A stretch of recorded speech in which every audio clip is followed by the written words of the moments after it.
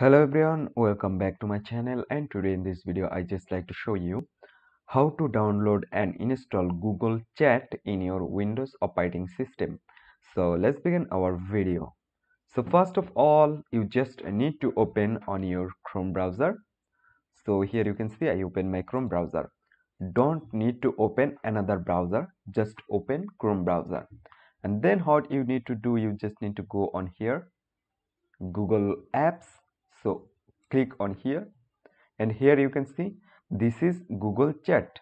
So open on this chat, Google Workspace. And now what you need to do, you just need to go on the top right side. There have option for three dot icon. Click on here. Now click on more tools. Now click on create shortcut, and now click on create. Now let's back, and you can see Google Chat already on your home screen. So I hope you can understand, and hope this video can help you. Don't forget to like and subscribe to my channel.